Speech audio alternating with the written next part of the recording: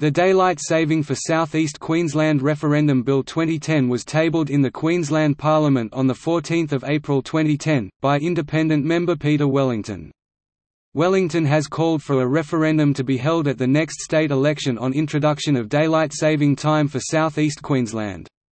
The bill proposes a split time zone for the state of Queensland and has suggested that the local government areas of Brisbane, Gold Coast, Sunshine Coast, Ipswich, Logan, Scenic Rim, Redland and Moreton Bay be included in the daylight saving time zone, while the rest of the state remains on standard time.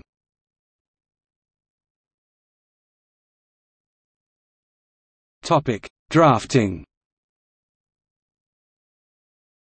In early 2010, the Daylight Saving for South East Queensland (DS4SEQ) political party approached Wellington to introduce a private member's bill.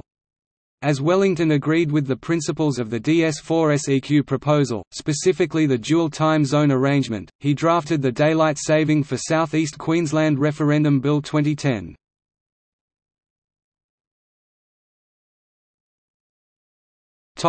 Response. In response to this bill, Leader of the Opposition John Paul Langbroek, immediately announced that he would not support the bill, saying, "We will not be supporting a referendum on daylight saving," and, "I don't want to make an interstate problem an intrastate problem." The Premier of Queensland, Anna Bligh, announced a community consultation process, which resulted in over 74,000 respondents participating, 64% of whom supported a trial of daylight saving, while 63% were also in favour of holding a referendum. On 7 June 2010, and after reviewing the favourable consultation results, Bligh announced that her government would not support the bill because regional Queenslanders were overwhelmingly opposed to daylight saving. DS4SEQ called for Bligh and her government to reconsider their position. The bill was defeated in Queensland Parliament on 15 June 2011.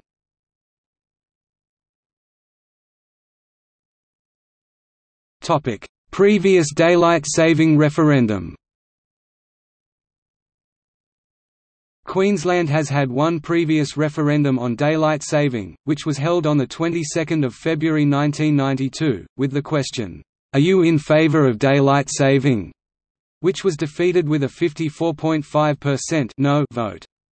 The vote on this referendum was after Queensland had trialled daylight saving over a 3-year period, from 1989–90 to 1991–92.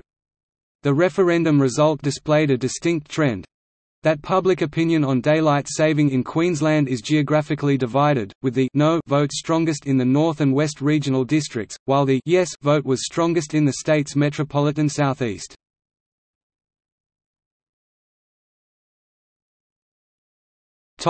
See also: Time in Australia, Daylight saving time around the world.